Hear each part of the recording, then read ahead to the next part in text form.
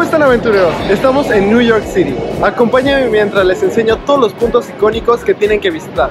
No olviden de suscribirse y darle like a este video para más contenido de viajes.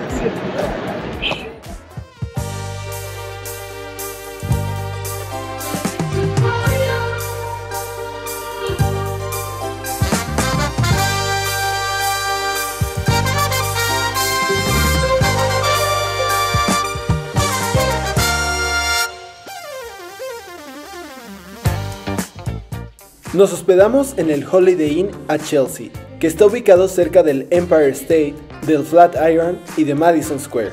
Está bastante cómodo y tiene una increíble vista hacia el Empire State.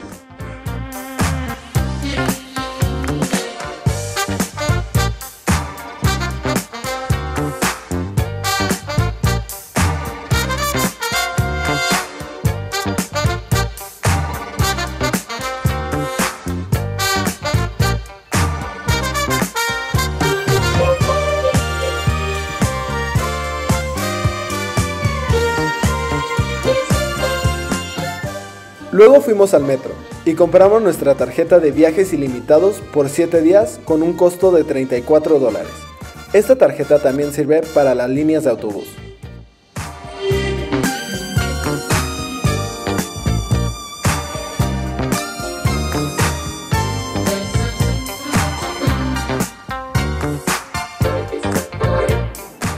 Cuando teníamos duda de las estaciones, utilizamos Google Maps y nos indicaba la ruta paso a paso que necesitábamos tomar para llegar a nuestro destino.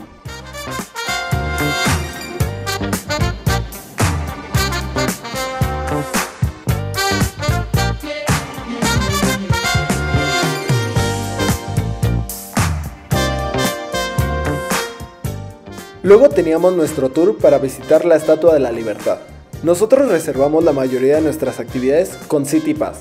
Tienen diferentes paquetes con el cual tú puedes escoger el número de actividades por un costo único y sale más accesible que al hacer las reservaciones individuales.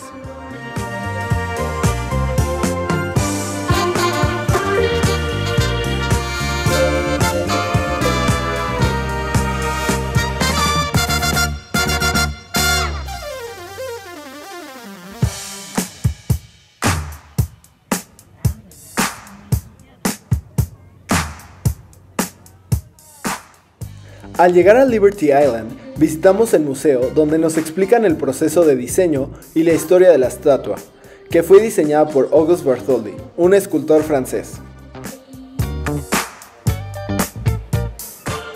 La estatua fue un regalo de los franceses a los estadounidenses que conmemora la alianza de ambos países durante la Revolución de los Estados Unidos.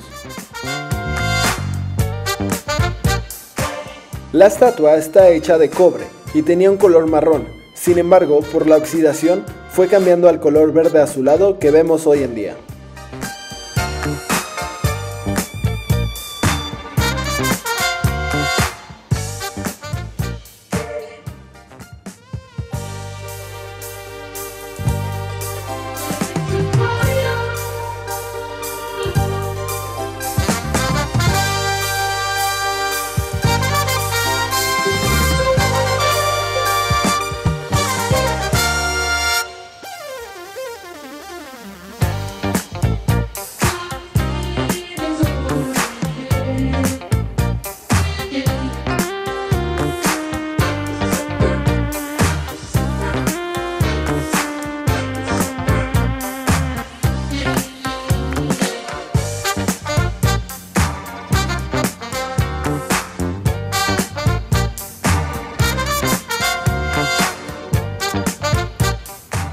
Después de nuestro tour, visitamos Wall Street, que es la calle principal del distrito financiero de la ciudad de Nueva York, donde se encuentra la bolsa de valores, que es la más importante del mundo.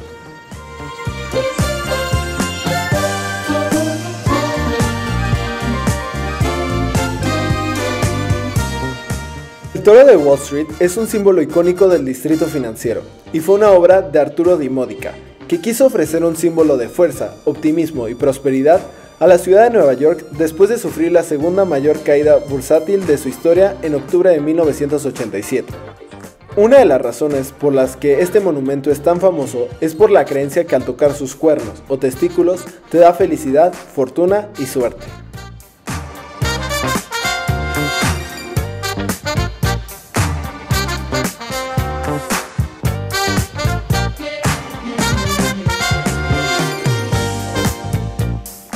Al estar por la zona financiera podrás visitar una pequeña iglesia gótica llamada Trinity Church. Es una de las iglesias más antiguas de la ciudad que se construyó entre 1839 y 1846. El cementerio de la iglesia tiene tumbas de principios del siglo XIX, como la tumba de Alexander Hamilton, uno de los padres fundadores de Estados Unidos.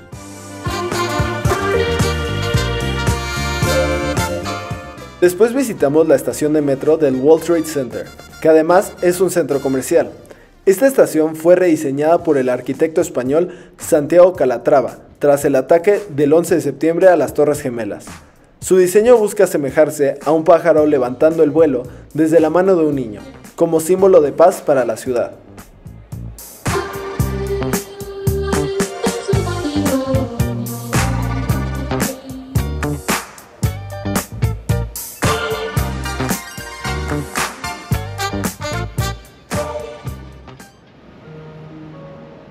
A un costado se encuentra el 9/11 Memorial, donde se hace homenaje a los fallecidos en el atentado con dos fuentes representativas en el lugar exacto de las torres.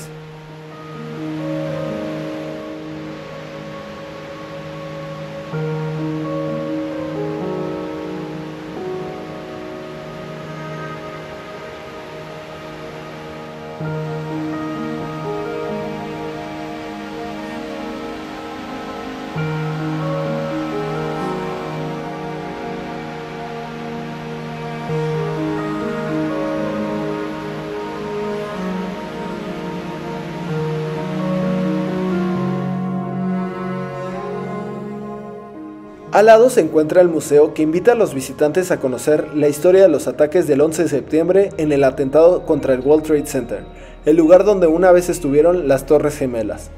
A lo largo del museo podrás recorrer varias exhibiciones que están dedicadas a los hechos y a las consecuencias de los ataques, pero sobre todo rinde homenaje a las personas que perdieron la vida y a los equipos de rescate que trabajaron durante la emergencia.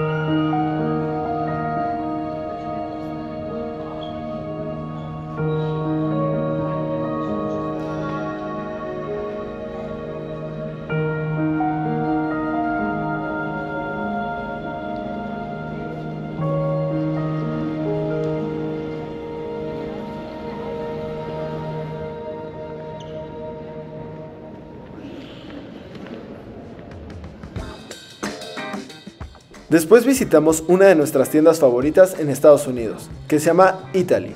Es un supermercado de productos italianos y además cuenta con varias secciones para que te sientes a probar la gastronomía italiana.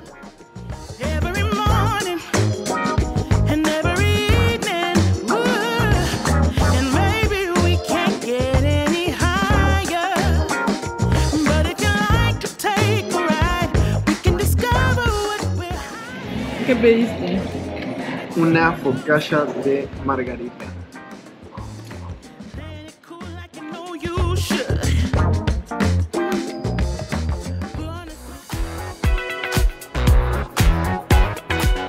Al terminar, visitamos el puente de Brooklyn, que atraviesa el East River conectando Manhattan y Brooklyn. Completado en 1883, fue el puente colgante más largo del mundo en su momento, con una longitud total de 1825 metros. Se ha vuelto un lugar emblemático, destacado en numerosas películas y famoso por sus impresionantes vistas panorámicas de la ciudad. Después de recorrer el puente, llegamos al barrio de Dumbo, que antes era una zona industrial que se transformó en un centro para artistas, arquitectos y diseñadores. De lo más destacado en este barrio son las vistas que puedes encontrar hacia el puente de Manhattan, que encuadra perfectamente con el Empire State.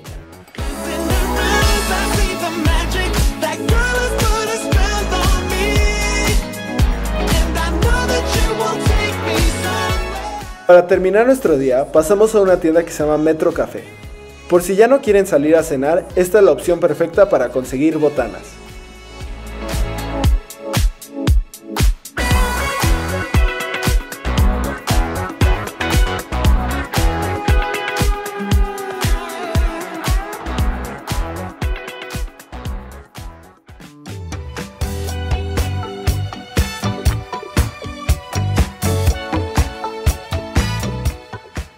Para comenzar nuestro segundo día, visitamos el Rockefeller Center, cuya historia se remonta en los años 30 durante la Gran Depresión.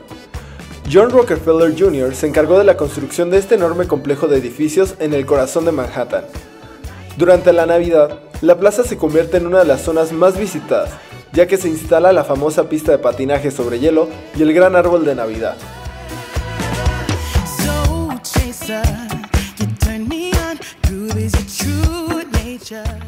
De ahí pasamos al mirador Top of the Rock, situado entre los pisos 67 y 70 del rascacielos General Electric. Este mirador ofrece unas vistas increíbles de Central Park y del Empire State.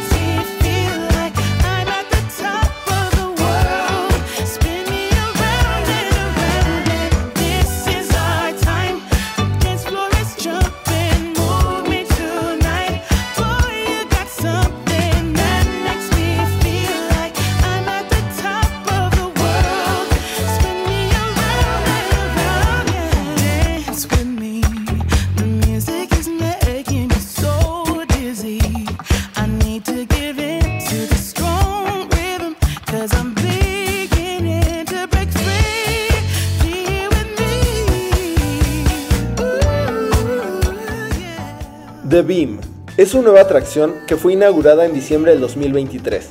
Esta estructura te eleva 3.6 metros y realiza un giro de 180 grados. La experiencia busca recrear la famosa foto Almuerzo en la cima de un rascacielos, tomada en 1932, en la que 11 trabajadores almorzaban a 260 metros de altura durante la construcción del edificio.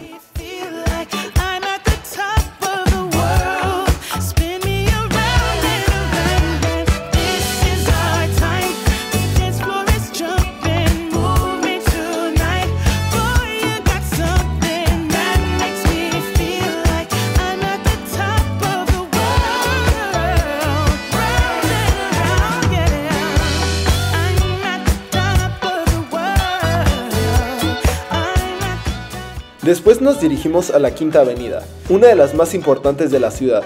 Aquí se encuentran las mejores tiendas para ir de compras.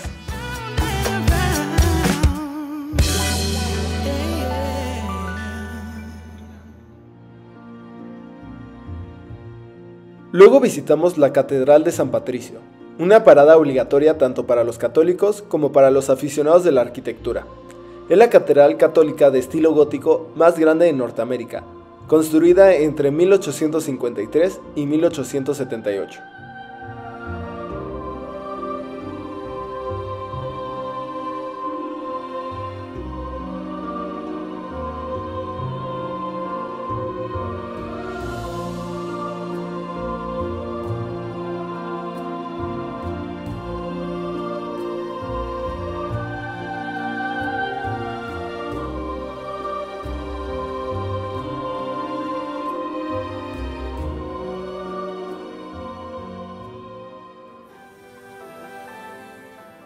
Después pasamos al café de Ralph Lauren, que abrió en el 2014 en Nueva York y fue creciendo alrededor del mundo.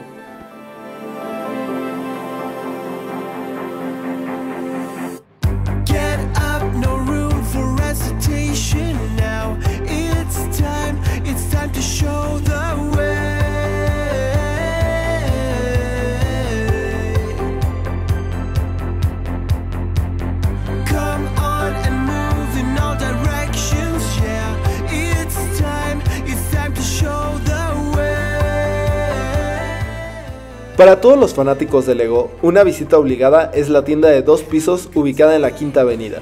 Además de poder encontrar cualquier set de Lego, la decoración de la tienda es increíble. Cuenta con impresionantes construcciones y exhibiciones hechas completamente de Lego, lo que la convierte en un destino emocionante tanto para niños como para adultos.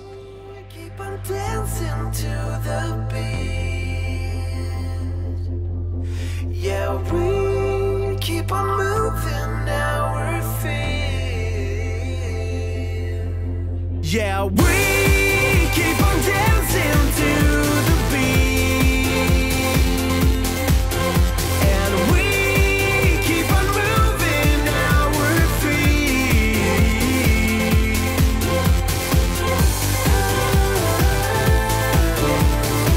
We keep on dancing, keep on loving, keep on making it real. We keep on moving, keep on loving, keep on making it real. Press play, you'll be there in a second. I am here and I can make you sweat.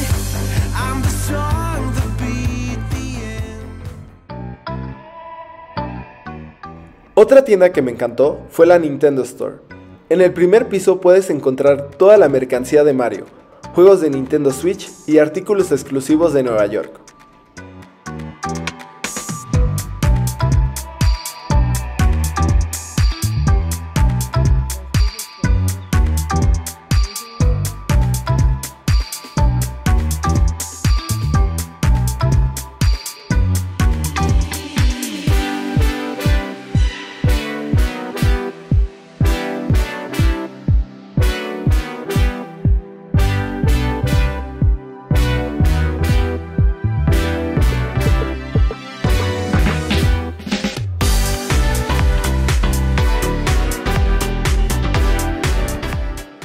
En el segundo piso hay una pequeña exhibición de todas las consolas que Nintendo ha lanzado a lo largo de los años, además de una área donde puedes probar algunos juegos.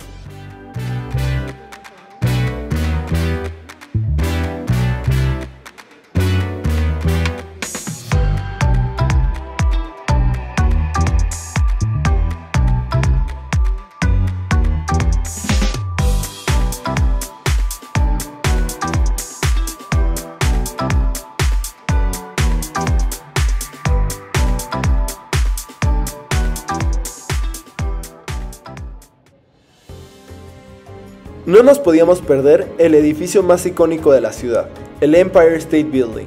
Inaugurado el 1 de mayo de 1931, se mantuvo como el edificio más alto del mundo hasta 1970. La construcción de este rascacielos tomó tan solo 410 días y tiene una altura de 443 metros con un total de 102 pisos. La entrada incluye el acceso a varias exhibiciones, donde puedes ver cómo era la vida en los 20s, el proceso de construcción del edificio, la fecha de inauguración y el funcionamiento de los elevadores.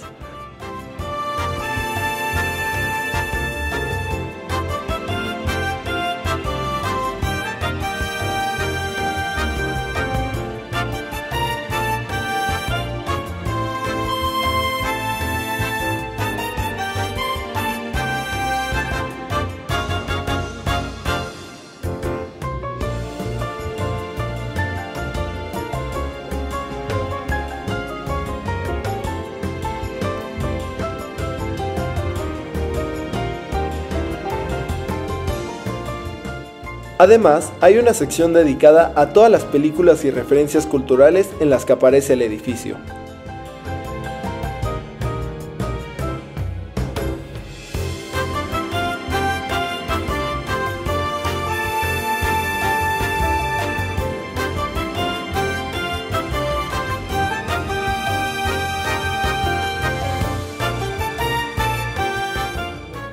También está la exposición sobre King Kong y una galería de las celebridades que han visitado este edificio.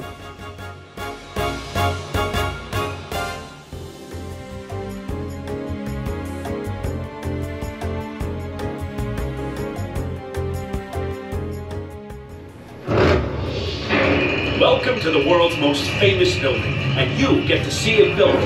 Keep your arms and legs inside and keep your eyes open. Oh my God! See those hot rivets flying through the air? Oh, nice catch, Lou! Get those planks out of the way, huh?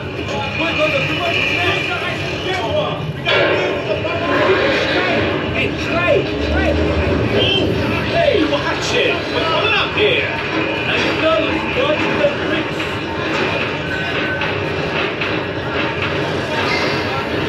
What are you talking about? Hey, Bucky, you gonna ride that thing all day? Do something useful, will ya? All right, they're coming up to the 80th floor. You're headed to the top of the Empire State Building, right here in the heart of New York City.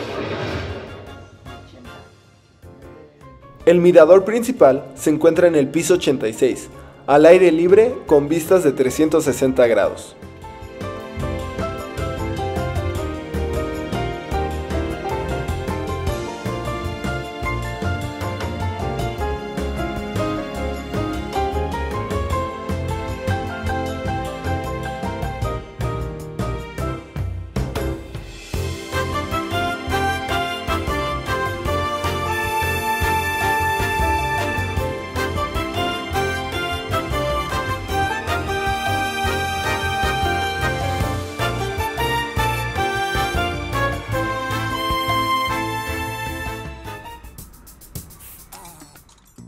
Luego visitamos el Yankee Stadium para un emocionante partido contra los Dodgers de Los Ángeles.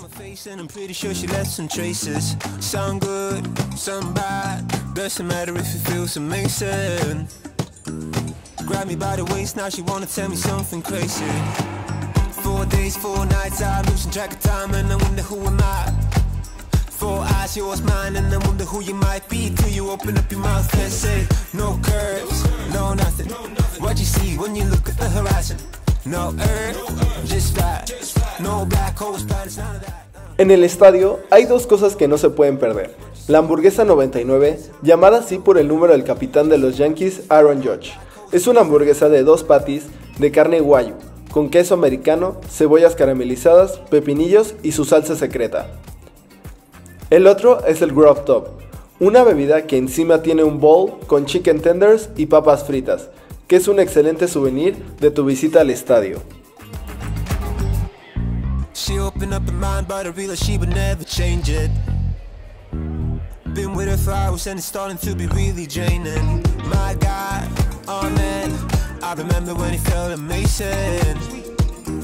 At least she didn't lie when she told me she had something crazy. 4 days, 4 nights, I'm losing track of time and I wonder who am I.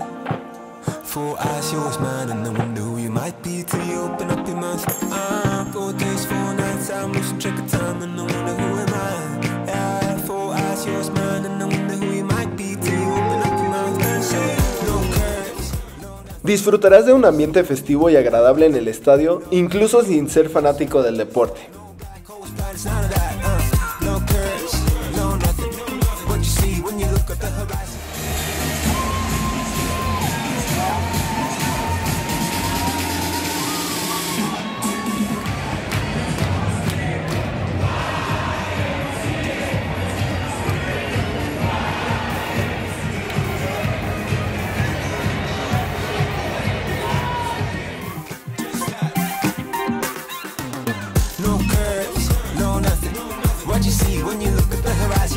No earth, just fly. No black holes, planets, none of that. No curves, no nothing. What you see when you look at the horizon? No earth, just fly. No black holes, planets, none of that.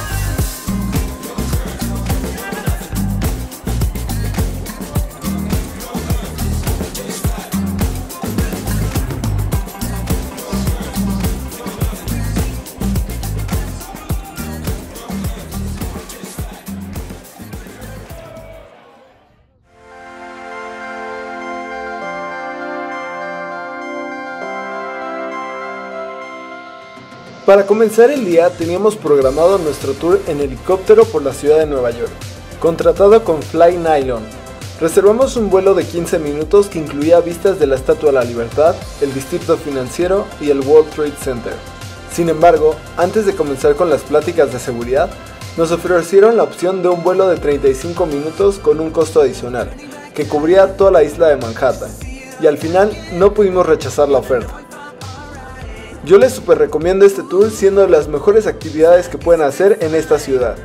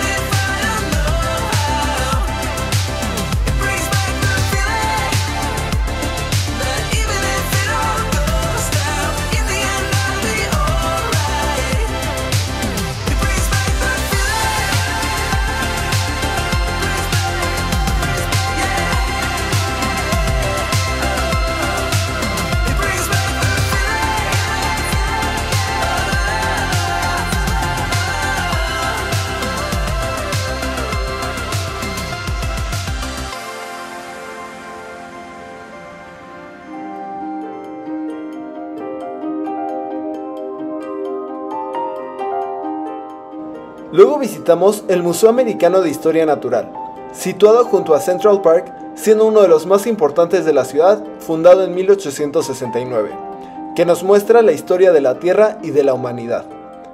El museo cuenta con 4 pisos y más de 45 salas de exposiciones dedicadas a los animales, plantas, fósiles, minerales, meteoritos y culturas del mundo.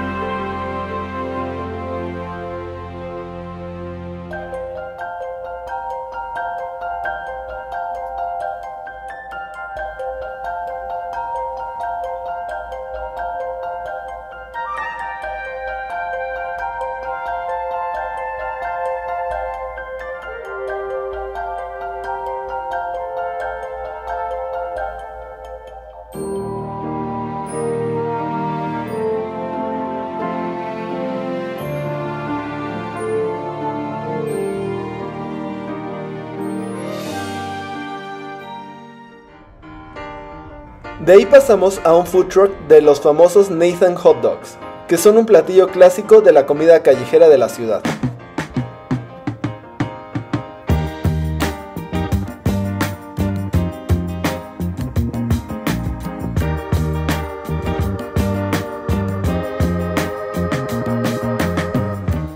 De ahí pasamos a Central Park, considerado el pulmón de la ciudad, siendo un centro cultural para todos los locales, proporcionando un respiro natural en medio de la ciudad.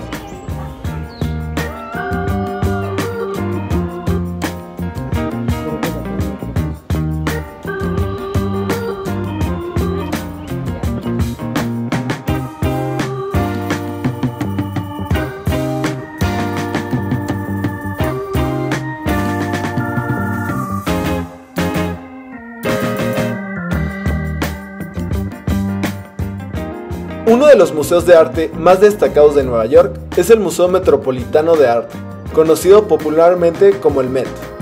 Este museo es famoso por su colección de arte internacional y por ser el anfitrión de la Met Gala desde 1948. El Museo Metropolitano de Arte alberga 26.000 objetos de arte egipcio, 2.500 pinturas europeas de grandes maestros y la colección más completa del mundo de arte estadounidense.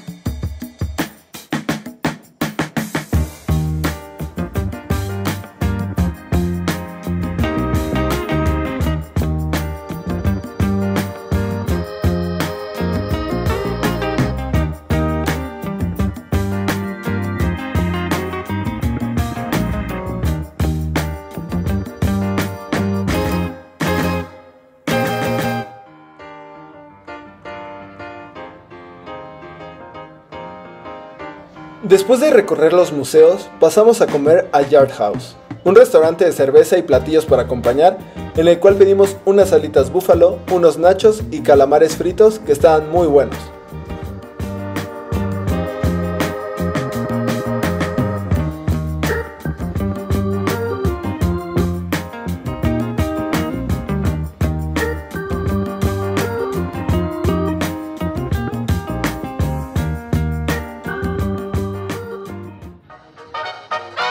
Conocido por sus brillantes carteles y pantallas publicitarias, Times Square es un núcleo de entretenimiento y comercio de Nueva York, ubicado entre Broadway y la Séptima Avenida, donde se presentan algunas de las obras de teatro más famosas del mundo, además de algunas de las grandes tiendas.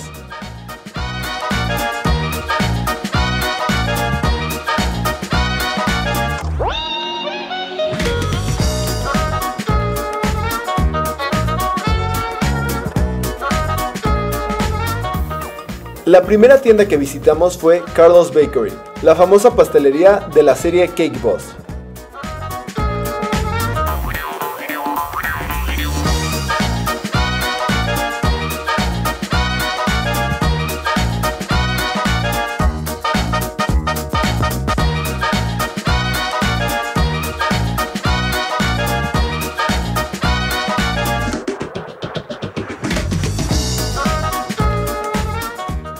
Después pasamos a la Disney Store, de 2 pisos, donde podrás encontrar productos exclusivos de Nueva York, de Mickey y sus amigos, las princesas, de Marvel y de Star Wars.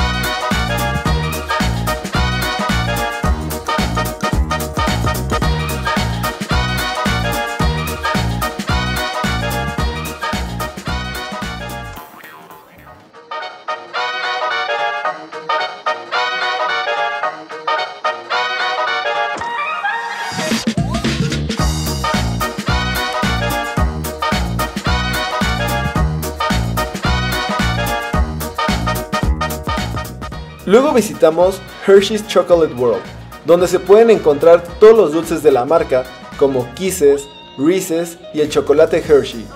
Además, hay varias estaciones, como para crear tu propio Reese's gigante, un puesto de malteadas y s'mores, y un lugar para personalizar tu propia barra de chocolate.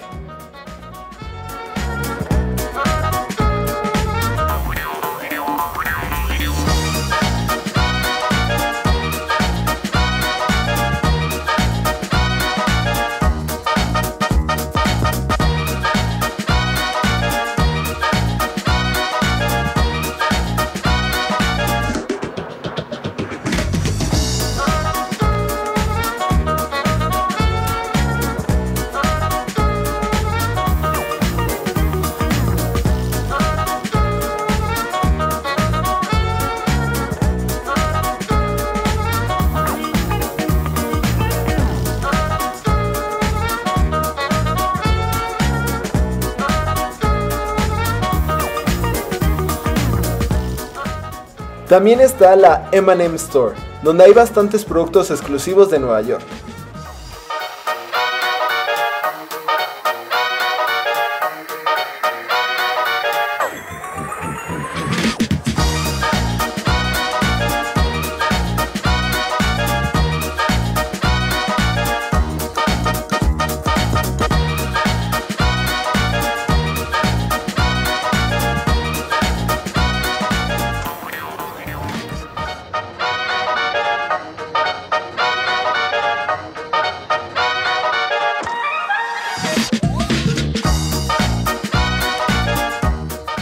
También visitamos la tienda de Krispy Kreme, donde se encuentra su dona exclusiva que se llama la Gran Manzana.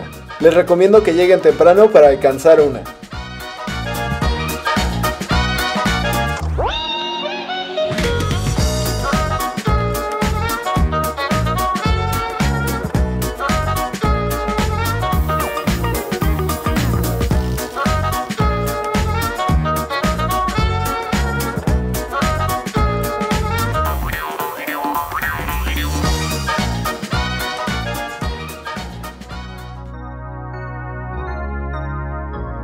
Para terminar el día, visitamos uno de los miradores más modernos y sorprendentes que fue inaugurado en el 2020, Summit.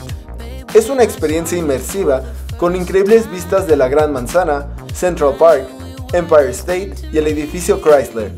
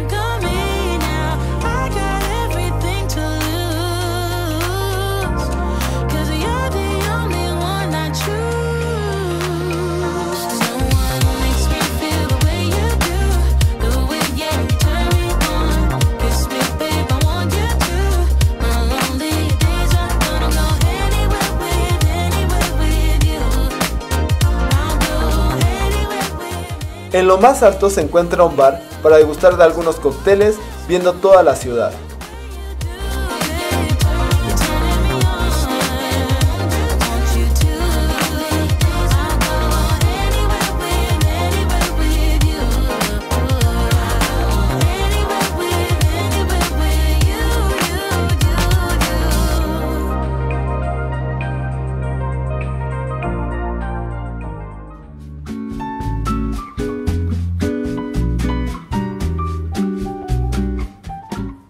Para comenzar nuestro último día, empezamos desayunando en el Starbucks Reserve Roastery.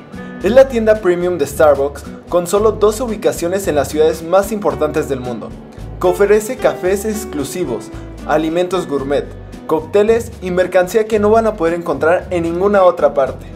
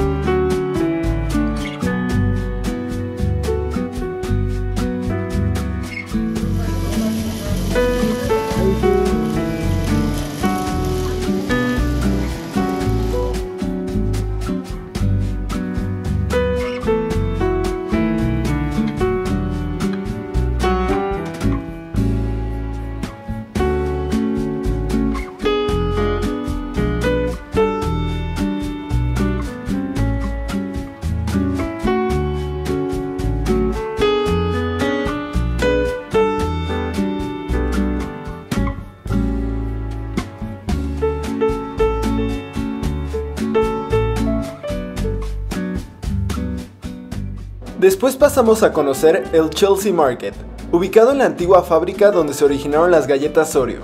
Este espacio se ha transformado en un mercado gastronómico de los más reconocidos de Nueva York.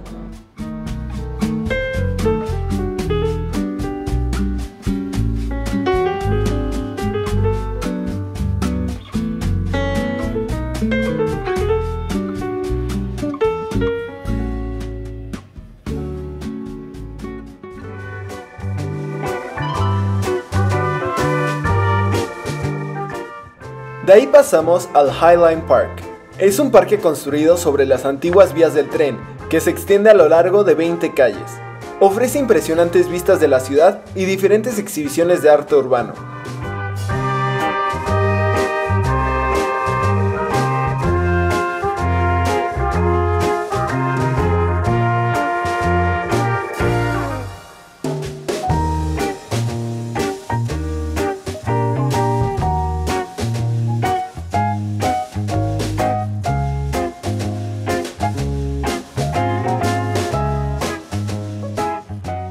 Al final del parque llegamos al barrio Hudson Yards, donde se encuentra The Vessel. Esta estructura fue imaginada por el diseñador británico Thomas Heatherwick. Inaugurada en marzo del 2019, es un observatorio de 16 plantas. Y al lado se encuentra el centro comercial Hudson Yards.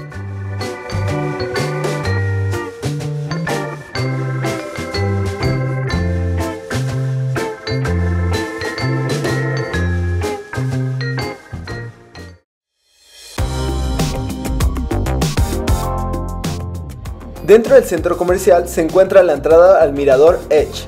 Situado a 345 metros de altura, podrás disfrutar de vistas panorámicas extraordinarias de la ciudad, caminar sobre su impresionante piso transparente o relajarte con una bebida en su elegante bar.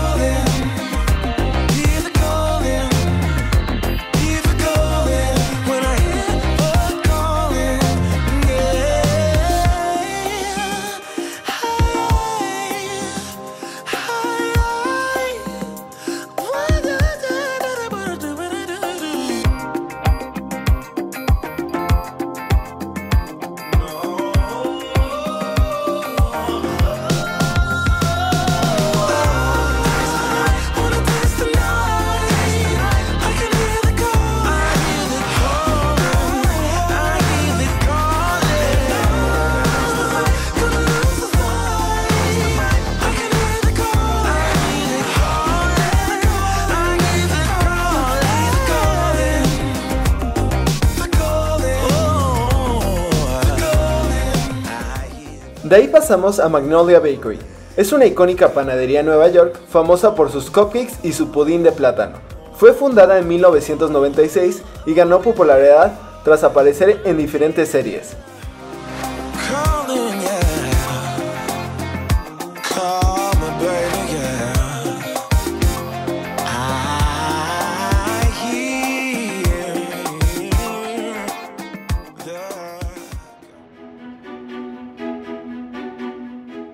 MoMA fue fundado en 1929 y es el museo de arte moderno más importante del mundo, con una vasta colección de pinturas, fotografías y esculturas distribuidas en sus 6 plantas. Alberga obras maestras de artistas como Van Gogh, Picasso, Andy Warhol, entre otros.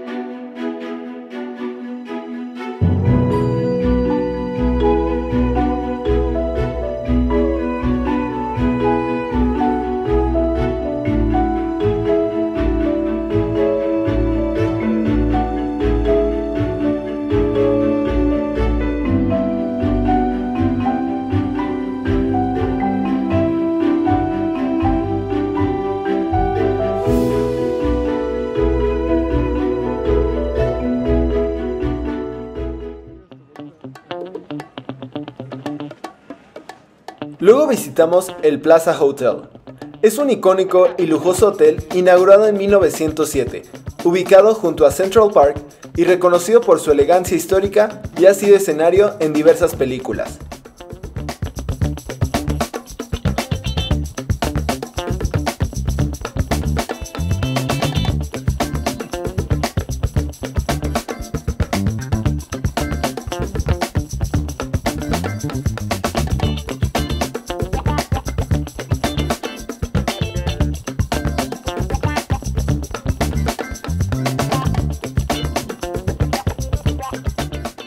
El Museo Guggenheim, fundado en 1937 en el Upper East Side, es el primero de los museos creados por la fundación de Solomon Guggenheim, enfocado en el arte moderno. El museo tiene una vasta colección de grandes pintores como Kandinsky, Picasso, Van Gogh, entre otros.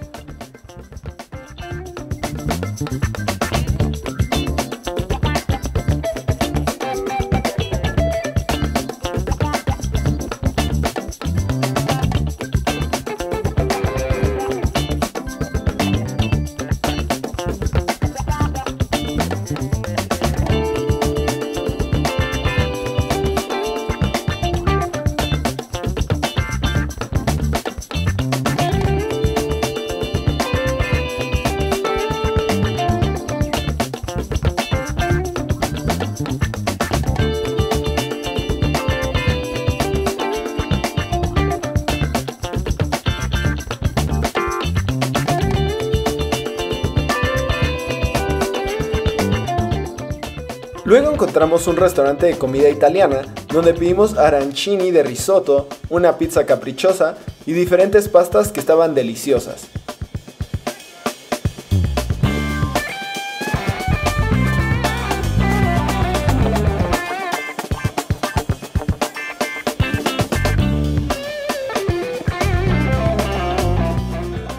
Para terminar el día, visitamos Grand Central Terminal, una histórica estación de trenes inaugurada en 1913, famosa por su majestuoso vestíbulo y su aparición en numerosas películas y series.